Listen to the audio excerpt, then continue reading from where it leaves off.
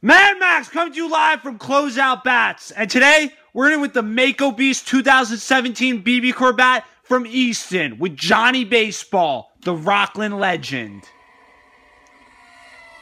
We're going to have a brand new Easton bat called the Mako Beast. It's going to combine basically the XL series bats and the Mako into one bat. You're going to get that extra long barrel to it with that bat speed of the Mako. Crazy long barrel to it. Bigger than the Mako XL from last year. And this one's probably going to be arguably Easton's most popular bat. And it's going to challenge bats exactly like the 917, the CF9 Zen, and other bats like the Maxim from Combat.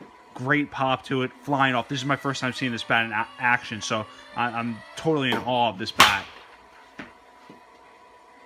Colors look sweet on it. Just the kids are picking it up. Drooling over this bat.